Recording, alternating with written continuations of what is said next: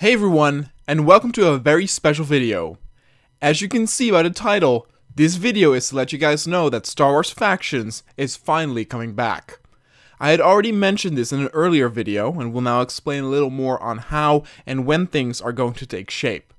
Before that though, let me just remind the Star Wars fans out there that I have a Star Wars Battlefront focused YouTube channel as well, which you can find in the description below, and on that channel I review old school Battlefront 2 custom mods and maps, and I've already reviewed around 80 maps or so, which means there's plenty of content on there. So please go and have a look, and if you like what you see, please subscribe to the Battlefront Max channel to support it. So for the return of Star Wars Factions, a few things will happen first.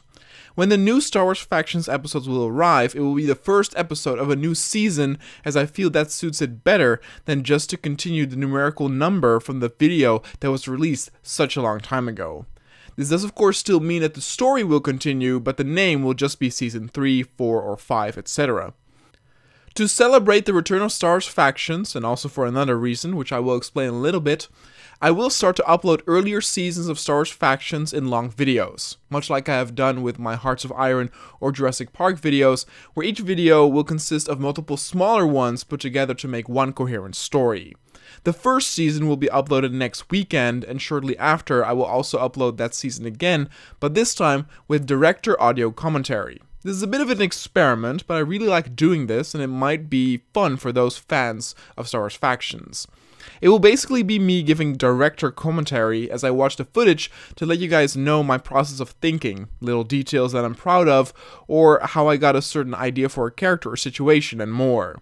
I get many comments on the videos on how I came up with a certain twist or storyline, but since all the videos are just a story, I never have an opportunity to speak about that. By doing this, I have, so I hope that you all will like it.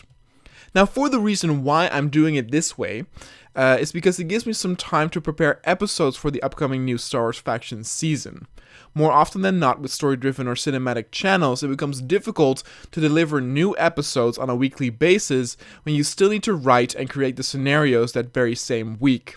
By uploading the old season first, I will have the time to maybe create 3, 4, or maybe even more episodes, so that when the new season finally arrives, I will not be as burnt out and stressed about managing deadlines.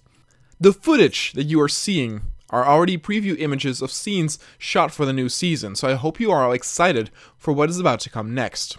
I know I am, and cannot wait to share more stories and adventures in the Star Wars Factions universe. Thank you all so much for your support, and I will see you all next time.